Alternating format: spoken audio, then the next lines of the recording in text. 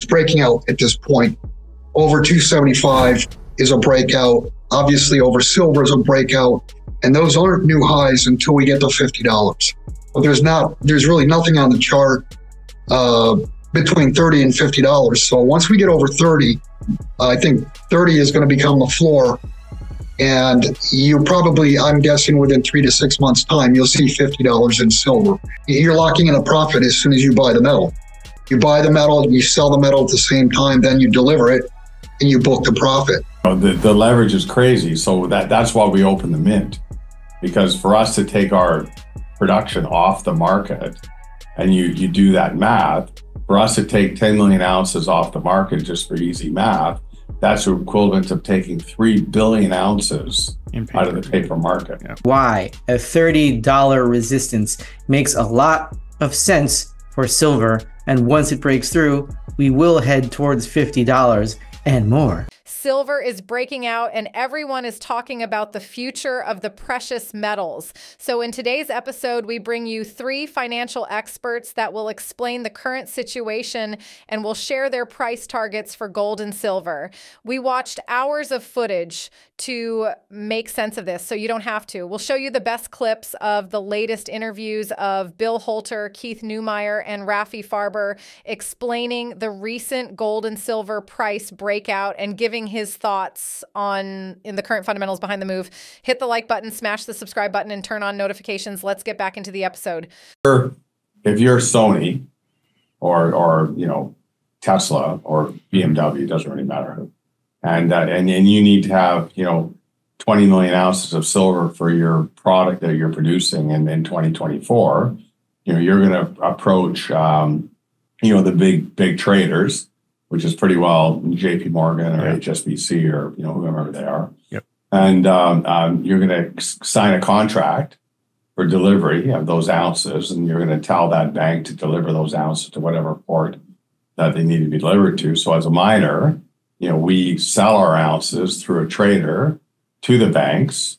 The banks know how many ounces they're going to be getting because they know the market quite well. Of course, they leverage those in the paper market because they're shorting against that purchase. So Sony buys 20 million ounces, they leverage that up 300-400 times in the paper market, and it's in their best interest to not allow that spot price to change that dramatically, because all of a sudden, and that whole run in 2011 from $40 or call it 35, depends on who you listen to, but $40 to $50, that was all short covering, and the banks were in super stress during that period of time. There's talk about that's why Bear Stearns, I think it was, or whomever ultimately went bankrupt because of their big paper derivative position on silver.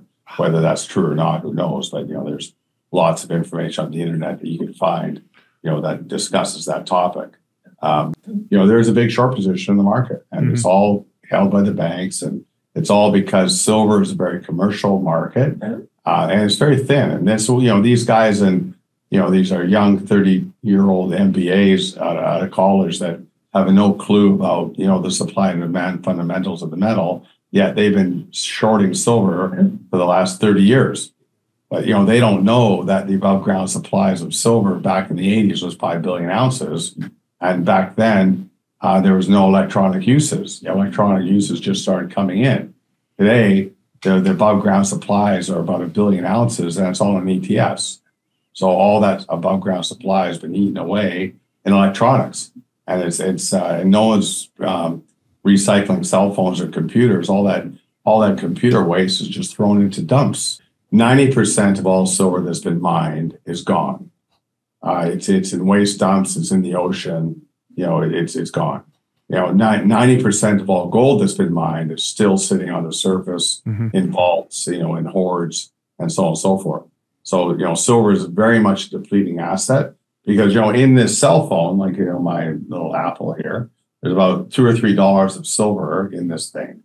And to take it out, it would cost a fortune because Apple is very good at embedding silver into that circuit board. And there's not too many technologies out there that can extract it in an economical way.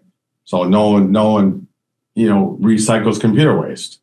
And that's where a lot of our silver goes. So it just, gets, put in waste dumps, unfortunately. And Bill Holter has made a bold prediction that silver could soon see a massive price increase. Currently, silver is priced below $30 per ounce, but Bill believes that once it crosses this $30 mark, it could rapidly climb to $50. According to him, there's nothing in the current market trends or charts that would prevent this jump once it breaks past 30 years. This level could become the new floor price for silver.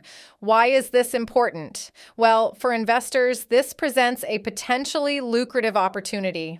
Silver has already outperformed gold this year, increasing in value by over 25%, yet it remains relatively cheap compared to gold, making it an attractive investment for those looking to diversify their portfolio or hedge against economic uncertainty. Bill's predictions are not just about numbers.